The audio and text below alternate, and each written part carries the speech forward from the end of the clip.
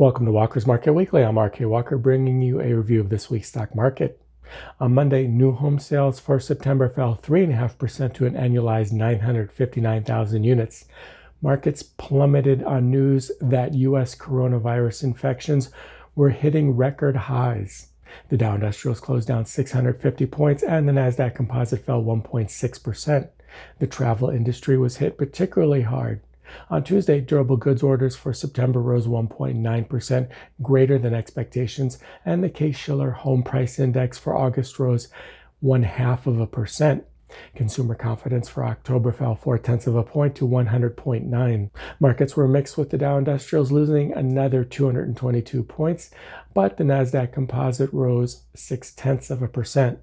On Wednesday, the EIA Petroleum Status Report for the week ending October 23rd saw crude oil inventory increase 4.3 million barrels. Markets fell again as coronavirus infections continued to rise both in the U.S. and Europe, with various countries reinstituting targeted lockdowns.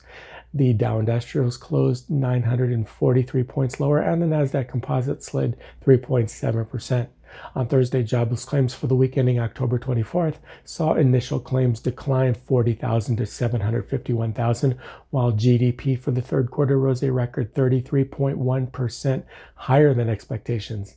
In a turbulent trading session, markets eventually rallied, with the Dow Industrials gaining 139 points and the Nasdaq Composite gaining 1.6%. On Friday, personal income for September rose 0.9%, better than expectations, and personal consumption rose 1.4%, also better than expectations. The PCE price index rose 0.2%. The employment cost index for the third quarter rose 0.5%. Markets opened sharply lower as the upcoming election, lack of progress with fiscal stimulus, and growing cases of coronavirus occupied investors' thoughts. This is Walker's Market Weekly. I'm RK Walker, and I'll see you again next week.